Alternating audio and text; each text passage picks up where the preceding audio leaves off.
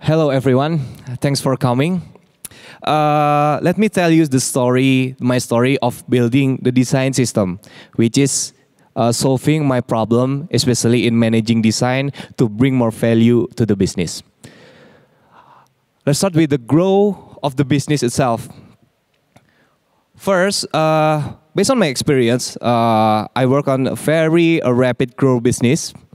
And then with the rapid growth business, usually you have a faster product delivery. Yeah, because you need to give more to the market. You need to deliver more use case to the market to support to being have hyper growth for your company.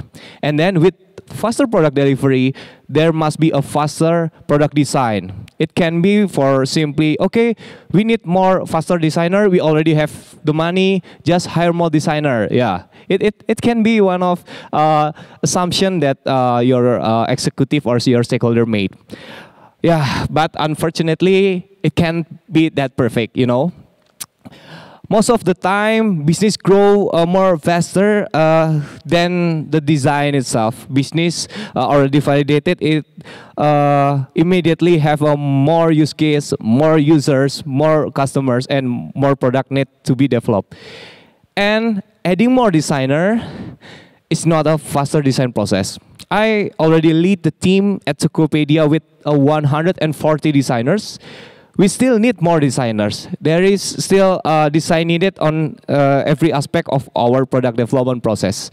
And when I lead a small team at OVO, we have around 20 designers. It's same. There is a need for more designer. So it will be still similar. And here is the story of why I built the design system at the first place. In 2017, my company OVO just start to operate. What is OVO? OVO is, you can imagine like PayTM of Indonesia. We are the leading digital payment and financial service in Indonesia. We just started in 2017. And then in 2019, which is this year, we are already the largest digital payment platform in Indonesia. We have installed more in 100 million devices. We support more than 300K modern merchant and 200K traditional merchant. We operate across 300 cities. You know, Indonesia is quite a large and island, have so many islands, have so many cities. We already support most of it. And then we support very long tail use case from the e-commerce platform, Tokopedia. You know, Tokopedia have office here in Noida in India. And then Grab, if you know, Grab is like Uber in Southeast Asia. We are the main payment of them. And then we operate for large modern retail, retail acceptance, fastest growing food delivery, and other use case. Parking, donation, you can pay everything using OVO in Indonesia now. And then at this stage, fast design process is needed. Why? Because we have to grow our use case to be much use case that we want to adopt. And then high quality. Why? We know financial is kind of sensitive industry. If you don't bring high quality, your user will be left, to another company. And then consistent experience. Why? Because our OVO, our platform, is used on all or many super apps. We must to maintain that our app, our experience, our module is similar, so it can be trusted on across the apps that you're using us. And then there is the problem statement that we found. How might we accelerate our design process to support the rapid growth? In just 2 years, we already solved this kind of use case. And then the second is, how might we drive consistent experience as open platform across touchpoint? That's the problem statement that I told to my team and to the stakeholders. To answer the problem statement, why?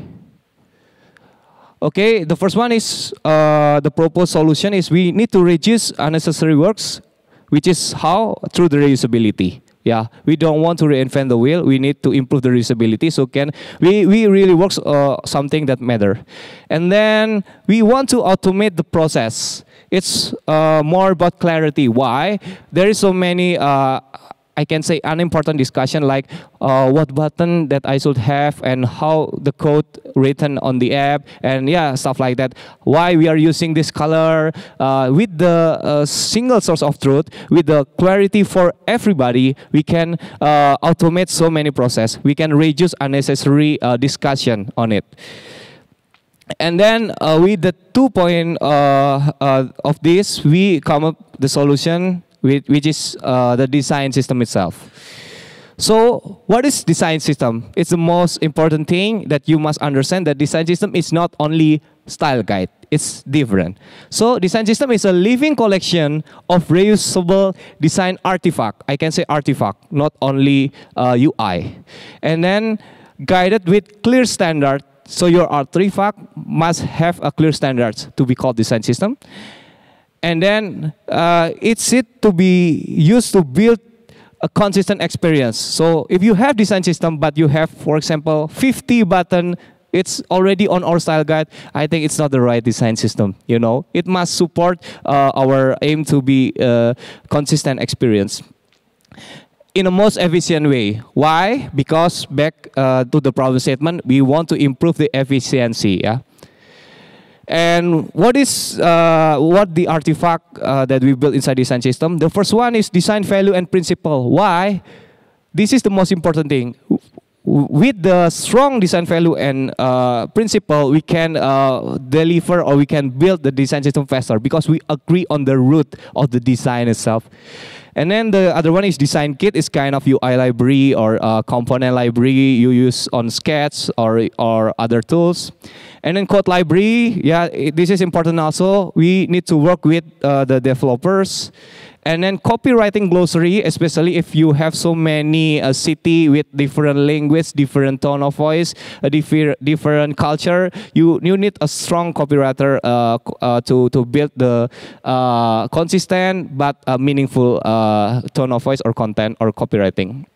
And then flow pattern, UX pattern. So design is not only its component, for example, button, but how we navigate, how navigation is built on our system. Or maybe how we share on the social media, how the flow itself to be built on our library. This is a flow or pattern library or UX library, we call it. And then the collaboration platform. You know, design system is not only the artifacts, but how we work together in the most efficient way. That's why collaboration platform, communication platform must be built to make sure everyone on the same page of our design system. And then how we build design system, I will show you some steps that I made and yeah, several insights or mistakes maybe that I can share to you. The first one is top level support. Why? Because design system need a main supporter to be used across the product, across the ecosystem. The first one is we need to ask about dedicated resource or team model to build it. There's so many team model. You can have a centralized team model. You can have a segregated or separate team member on each product to build your design system. It depends on the stage. But I will share you how I choose the team.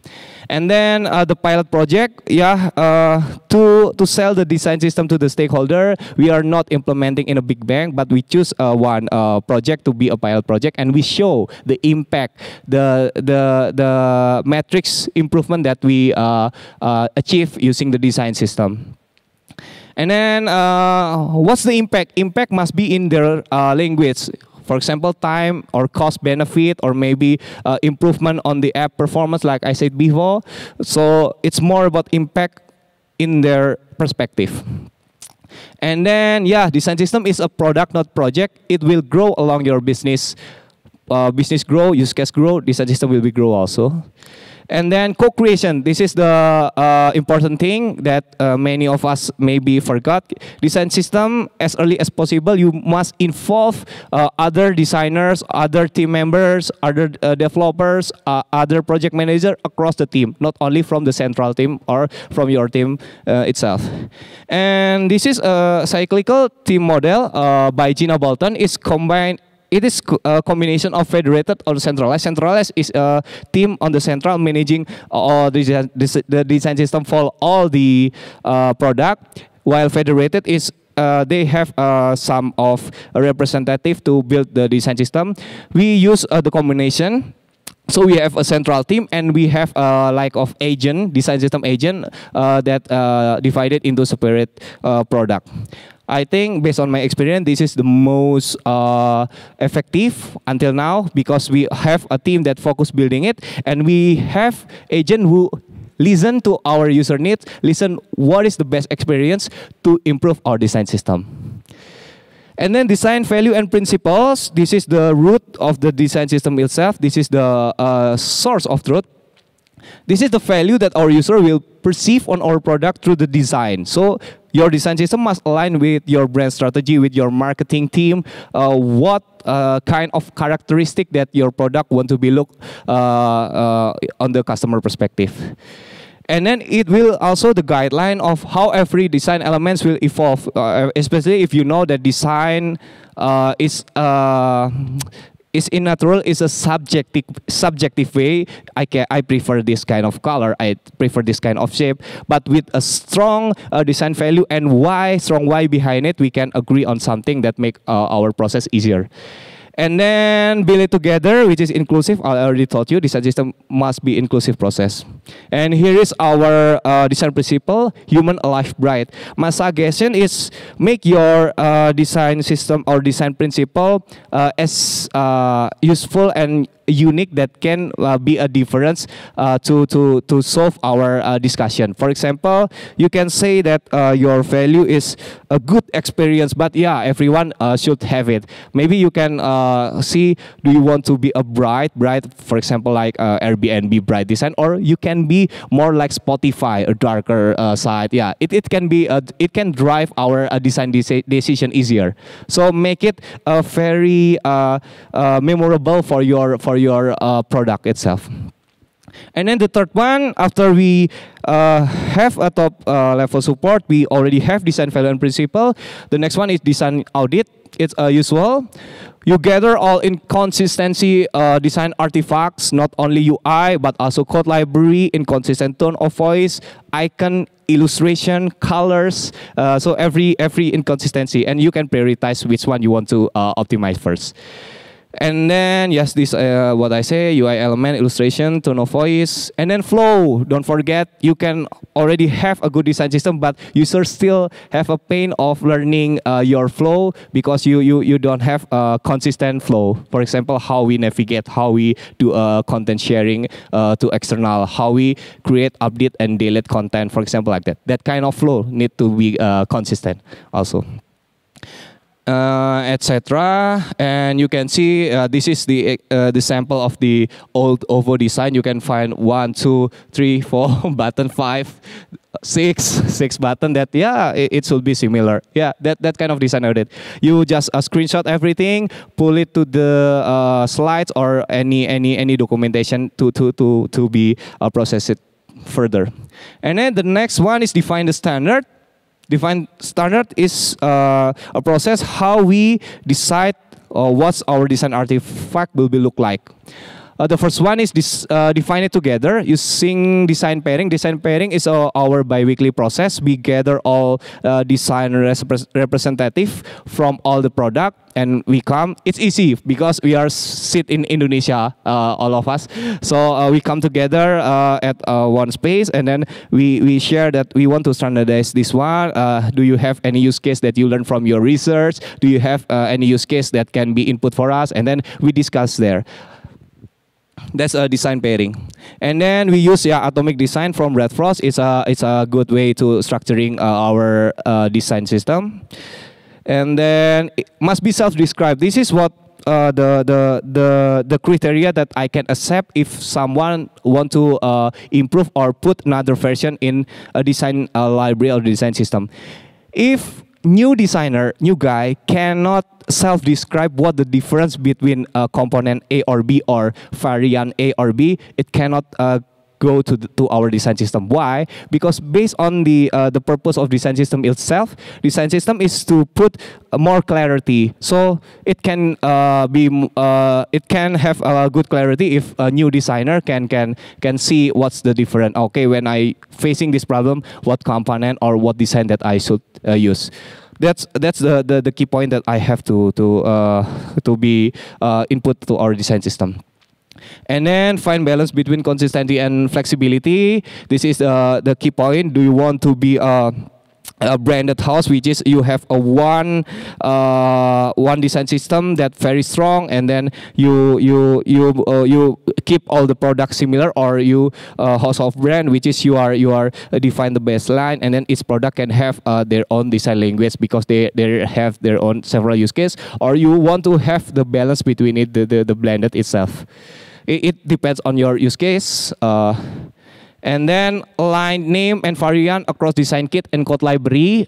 So when it's called design token, so you must have a grid name on the across the design artifact. So, and don't forget to use versioning. Yeah, this is maybe most of designer forget it. It's best practice in engineering. You can use semantic version, 3 digits. You can Google it. And then, yeah, this is the sample. For example, we already have so many buttons. We standardize it. We give rules around it, and it can be consumed across the organization. The third one, the fifth one is, the measure the implementation. Why? Because, after we get a buy-in to build the design system, we have to let the stakeholder know what's the impact and what's the implementation that already made across the ecosystem. So here is that I do using some simple spreadsheets. I just put pages and a list of component and then total component and how many component already live, and then there is a percentage there, and then there is a approval from our side that this page already implemented using Unify. Why we're doing this? Because in this project we want to reduce, like I said before, we want to reduce the performance, to increase the performance of our mobile site. So we want to make sure all the design system component implemented across the page, and it also become our OKR. So we measure this kind of implementation. It's quite manual, but we make sure that every design participant or design representative across product to fill this form. And then we also need to define collaboration process, which is we define a chain request flow with a good SLA. Why? Because our delivery process is quite fast. We have a 1 week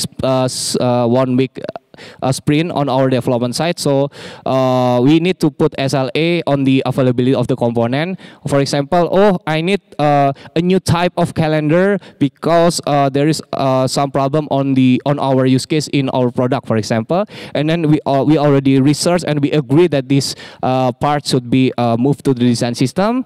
So we give the SLA that okay, for X day we will make sure your component is availability on our next version.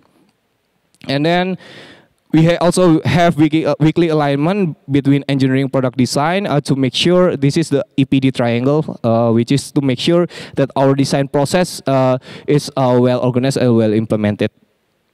And communication channel, we use Slack channel, and we already stay there, all of our team, to make sure that any problem or any question can be answered directly from our perspective.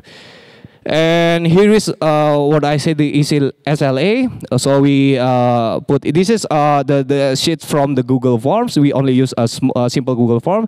What the issue and opponent by who, and then opponent at and decided at, and then the velocity, we measure the velocity for the decision, and then we also write the decision and the notes. So decision is not only the component availability, but what should that designer do to move to their product. Our SLA is around 3 working days, so everyone who already asking a question about design system or proposing, they will have the answer in 3 days. Whether to, okay, you can try your component first because everybody is okay, but we need to be sure to put it in our design system, or okay, we will develop the new version on the next 2 sprint, for example. It will depends on the use case. Okay, and then this is our some of screenshot of our design system. We call it Ravier. You can see we have typography and then some component, color standard, and on the left side it's the implementation of the OVO. This is the OVO. If you come to Indonesia, just install it. Okay, and now after all the step, what's the impact? What's the impact the design system made to our business, our company? The first one is to be sure we solve our problem. We have a fast design process. Because we reuse instead of recreate, we automated decision making. Why? We already have a single source of truth and strong design principle. One additional point: we define design principle with a workshop with the C-level. So we have a good supporter. We have C-levels and then a manager across a division and some designer and some other product development team. So it's a good co-creation. And then we can focus more on problem solving instead of reinvent the component or the other visual style. And then faster discussion with engineers, because there is a ping pong sometime between engineer and designer on the product. It can be reduced significantly because of the single size of truth. Okay, and then high quality, almost zero repeated mistakes because everything already built on the design system. And then we already have a strong code library. We fix one and run everywhere for our design library. And then we have a smaller upsize. The load time, like I said before, from 10 seconds to 3 seconds. It's a significant one. And then easier to test because, we test once and we can validate everywhere. Consistent experience, less user confusion, high recognition on all touch point, and it already trusted by users. And then this is the last quote that I have to make sure to every designer that asks me why we need design system, why it limit creativity. Because currently we are not designing page, we are designing system of component. That's the new way to design. Yeah, this is the summary. So the first one, get the top level support. The second one, define design value and principle, the strong one. And then you can do, as usual, design audit. And then you define the standard. You measure the implementation to show to the stakeholder. So the pilot project become the well implemented across ecosystem. And then the last one, collaboration process. Because once again, design system is not only style guide. It's not only a design library. It's how we work together in the future. Okay, thank you. If you have any question, we can continue to the question session. Yeah, thank you. One, probably.